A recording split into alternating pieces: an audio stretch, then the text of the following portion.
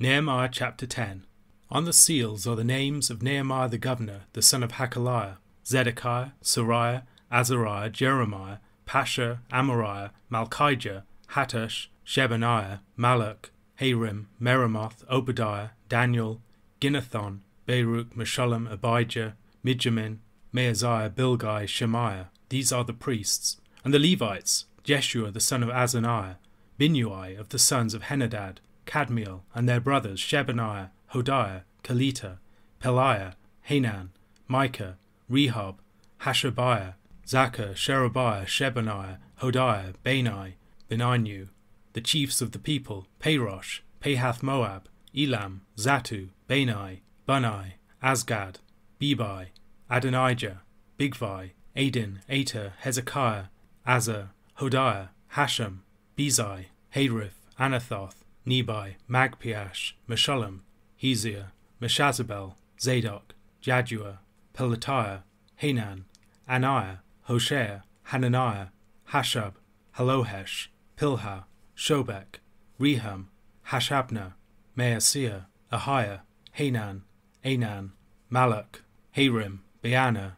The rest of the people, the priests, the Levites, the gatekeepers, the singers, the temple servants, and all who have separated themselves from the peoples of the lands to the law of God, their wives, their sons, their daughters, all who have knowledge and understanding, join with their brothers, their nobles, and enter into a curse and an oath to walk in God's law that was given by Moses the servant of God, and to observe and do all the commandments of the Lord our Lord, and his rules and his statutes.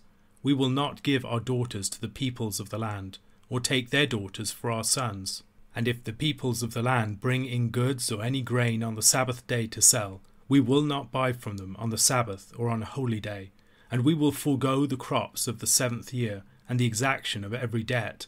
We also take on ourselves the obligation to give yearly 1/3 part of a shekel for the service of the house of our God, for the showbread, the regular grain offering, the regular burnt offering, the Sabbaths, the new moons, the appointed feasts, the holy things, and the sin offerings to make atonement for Israel, and for all the work of the house of our God. We, the priests, the Levites, and the people, have likewise cast lots for the wood offering, to bring it into the house of our God, according to our fathers' houses at times appointed, year by year, to burn on the altar of the Lord our God, as it is written in the law. We obligate ourselves to bring the firstfruits of our ground, and the firstfruits of all fruit of every tree, year by year, to the house of the Lord. Also to bring to the house of our God, to the priests who minister in the house of our God, the firstborn of our sons and of our cattle, as it is written in the law, and the firstborn of our herds and of our flocks, and to bring the first of our dough, and our contributions, the fruit of every tree, the wine and the oil, to the priests, to the chambers of the house of our God, and to bring to the Levites the tithes from our ground. For it is the Levites who collect the tithes in all our towns where we labour. And the priest, the son of Aaron, shall be with the Levites when the Levites receive the tithes. And the Levites shall bring up the tithe of the tithes to the house of our God, to the chambers of the storehouse. For the people of Israel and the sons of Levi shall bring the contribution of grain, wine, and oil to the chambers, where the vessels of the sanctuary are, as well as the priests who minister, and the gatekeepers and the singers. We will not neglect the house of our God. On the 24th day of the 7th month, the people had gathered together to confess their sins and to make a firm covenant in writing before the Lord.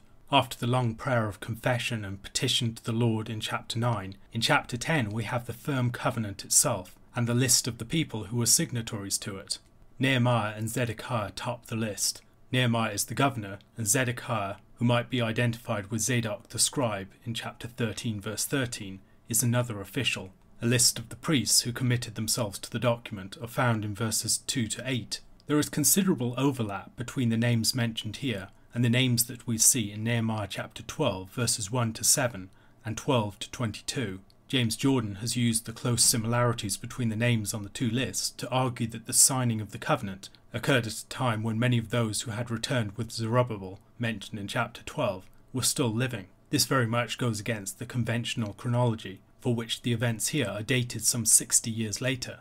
Those that follow more conventional dating generally argue that the names that we have here are the names of ancestral houses, not of individuals. Seraiah, for instance, was not a living individual. He was high priest when Judah was taken into exile. His name represents those who are descended from him. The names that do not match with the names that we see in Nehemiah chapter 12 might be of persons contemporary with Nehemiah, who were leaders of their own households, but within larger houses that did not sign up to the covenant.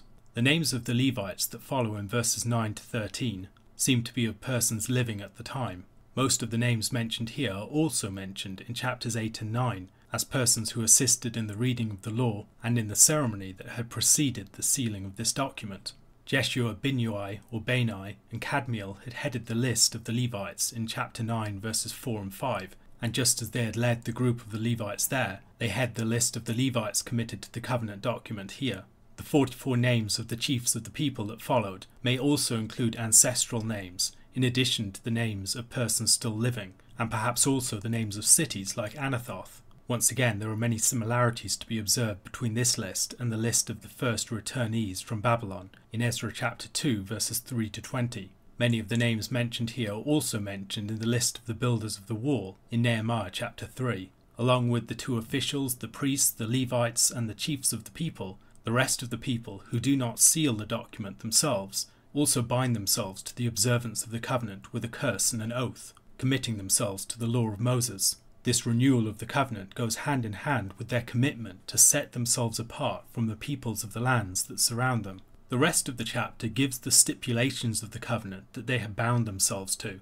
As in the book of Ezra, one of the chief concerns is to avoid intermarriage with pagan neighbours. The compromising effect that such intermarriage could have was already manifest in the influence that Tobiah the Ammonite had within the community, on account of the intermarriage of his family with leading figures. The commitment here goes back to the covenant of Sinai itself, in Exodus chapter 34 verses 12 to 16 for instance. Take care lest you make a covenant with the inhabitants of the land to which you go, lest it become a snare in your midst. You shall tear down their altars and break their pillars and cut down their asherim.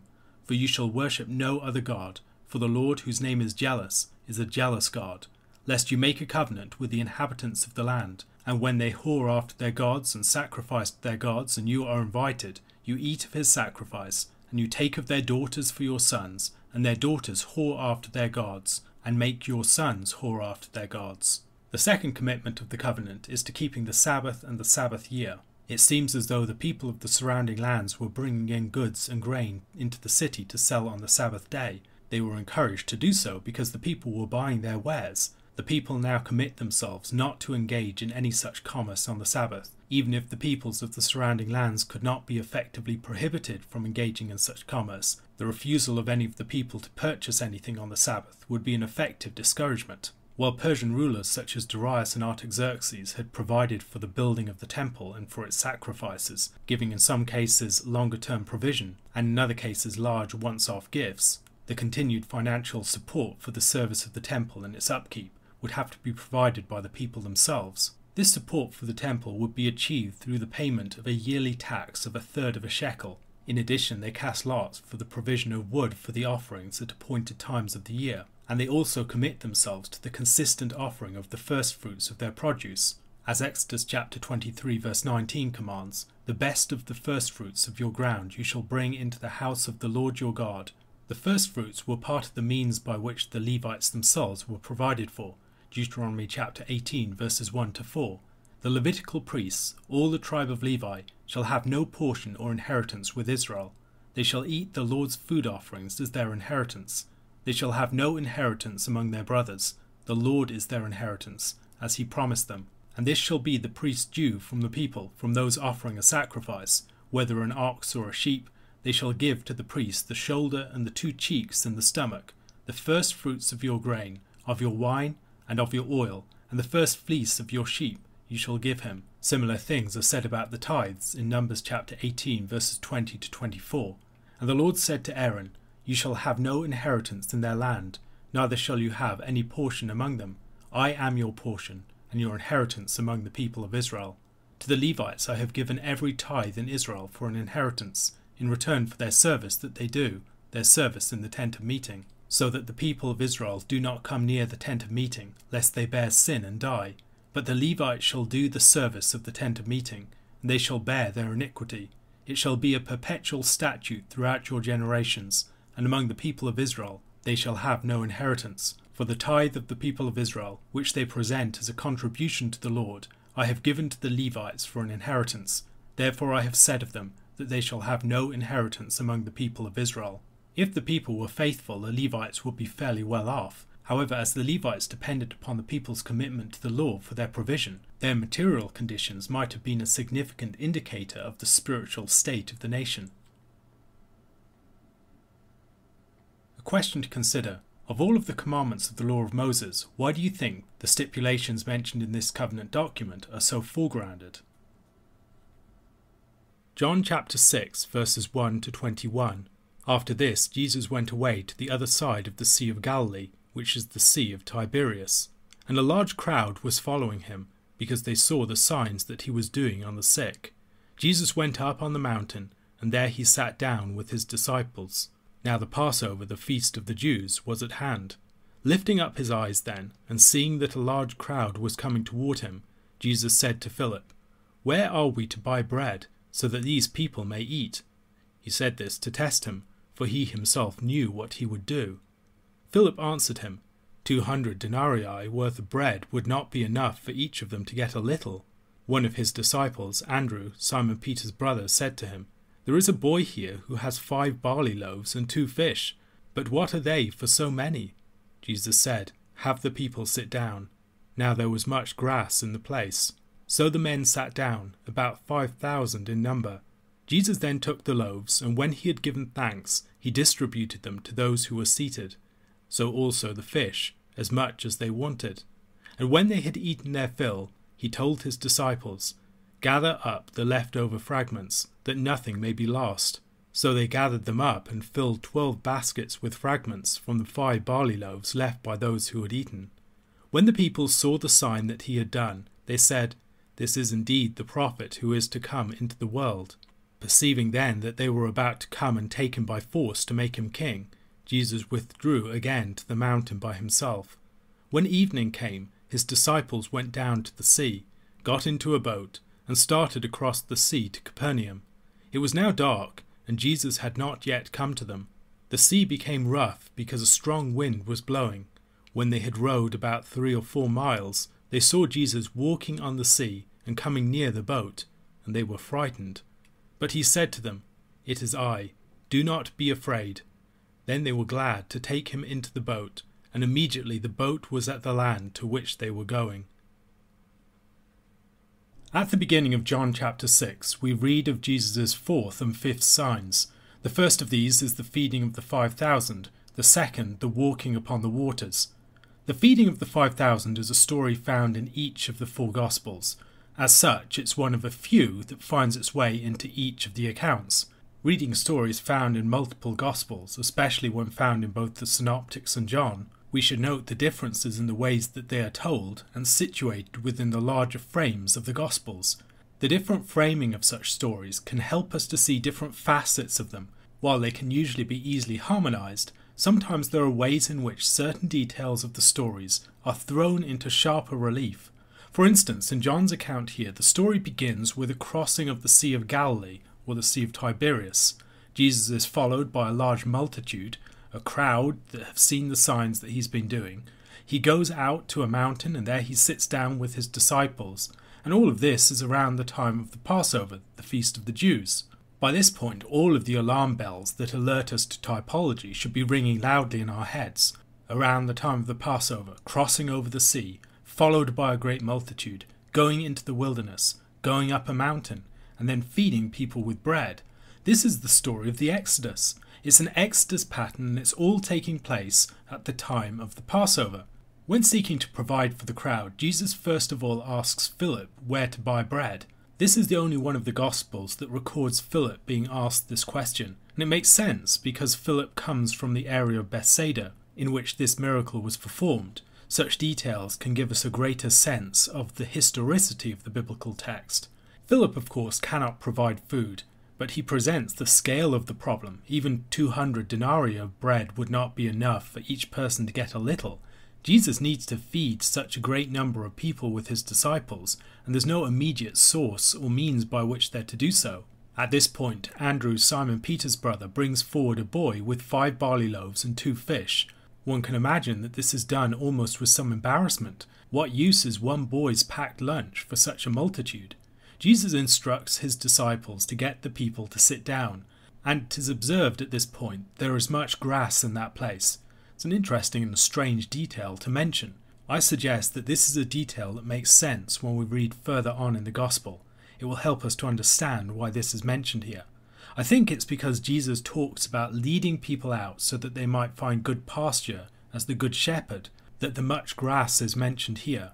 Like Moses first led his flocks to Mount Horeb, where he met with the Lord in the burning bush, and then led the flock of the people as the shepherd of Israel, so the Lord leads the people out as a shepherd into the wilderness, and now he's going to provide them with the food that they need.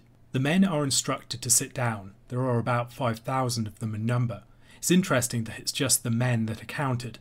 You'd think if you were feeding people, you would count the men, the women, and the children, but yet it's just the men. The numbering of the men alone might be associated with the counting of a military. When Israel was being numbered in the wilderness, they were numbered by the men of fighting age. When Israel left Egypt, they went out in ranks of 5 or 50, entering into the promised land in the same way. Counting the people in such a manner and dividing them into groups, as we see in the other Gospels, is a sort of military arranging of the company. We see something similar in the story of chapter 18 of Exodus, as Moses, according to the advice of Jethro, divides the people into various groups under the leadership of elders. The feeding of the people with the manna is mentioned only a couple of chapters before this, so perhaps there's a joining together of these two events within the account of the feeding of the 5,000. Jesus' feeding of the 5,000 will also lead to a discourse concerning manna. The division of the people is also under the leadership of his disciples. Jesus blessing and breaking the bread and distributing it to his disciples, who distribute it to the multitude, is a good picture of what will happen later on in the story of the church. In taking the loaves, giving thanks and distributing them to those who are seated, what we can see is a playing out of the pattern of the Eucharist, or the pattern of the supper. We do not have an institution of the Lord's Supper within John's Gospel, but what we do have are a number of supper themes, particularly within this chapter. I've already mentioned the possibility of a panel structure for the 7 signs of John's Gospel, with the first, second and third signs paralleled with the fourth, fifth and sixth signs. If the first sign is paralleled with the fourth sign, then we have a parallel between the turning of the water into wine and the provision of bread at this point, which would certainly be a suggestive parallel. Jesus is providing both wine and bread.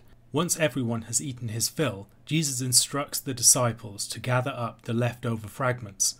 They gather them up and fill 12 baskets with the fragments from the 5 barley loaves. Interestingly, each one of the Gospel accounts mention the fact that there are 12 baskets of fragments gathered up. This is clearly an important part of the story, and Jesus talks to his disciples about it afterwards. The number 12, in addition to being a number associated with Israel, corresponds with the numbers of the disciples themselves. Each one of them has a basket corresponding with them. Seeing this great sign, the people proclaim him to be the prophet who has come into the world. Once again, there are themes of the Exodus. The prophet is the one like Moses. Moses spoke of a prophet to come who would be like him, and now here is a man doing all of these Exodus-type deeds. Recognizing this figure like Moses, the people want to make him into a king. Yet they fundamentally misunderstand the sort of mission that Jesus is undertaking. Should he submit to them, their agenda for his mission would be completely at odds with the mission given to him by his Father. Yet, of course, there are ways in which Jesus' action is one of a king.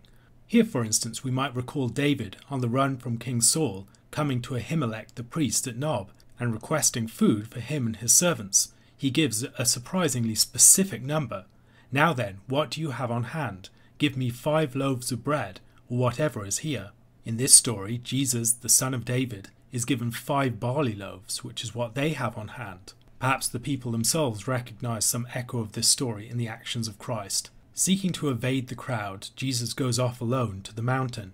The disciples, however, go into a boat around the same time of evening and start out towards Capernaum. Jesus had not yet come to them, and the sea becomes rough, and a strong wind is blowing. We might think about the wind over the water of the original deep, or the wind in the crossing of the Red Sea. The disciples then see Jesus coming to them on the sea. As he nears the boat, they're frightened. Once again, this is a sign. What might the sign be? In some respects, we might see this as an anticipation of the resurrection. In the other Gospels, we have some sort of anticipation in the way that Jesus sleeps in the boat during the storm. Outside there's an earthquake. All of these things are greatly troubling the disciples. And then Jesus rises up and brings peace and calm. That's the event of the resurrection presented in a symbol. Here I think we're seeing something similar, but in a less clear form. Jesus is the one who brings peace. When they are in trouble in the boat, he's the one who presents himself. It is I, be not afraid. This statement, it is I, or I am, is a statement of his divinity in part, and so they take him into the boat, and immediately they're at the land to which they were going. I believe that this is a story that anticipates other events that will happen later on. It's also a statement for the church. The church is in many respects like a boat that's gone out to sea. When we think about the disciples that Jesus calls in the New Testament, the most prominent among them are fishermen.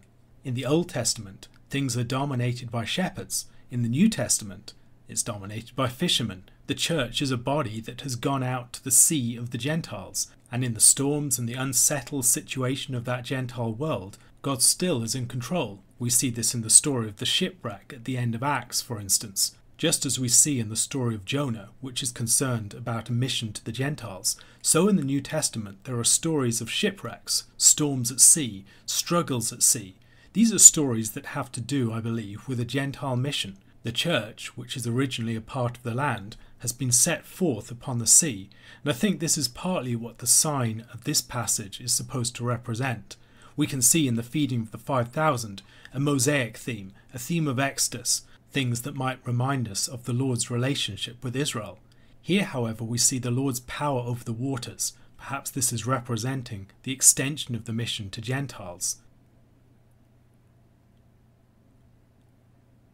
A question to consider. If you were to ask one of the people in this chapter why they were thinking of making Jesus king by force, how do you think they would have answered you?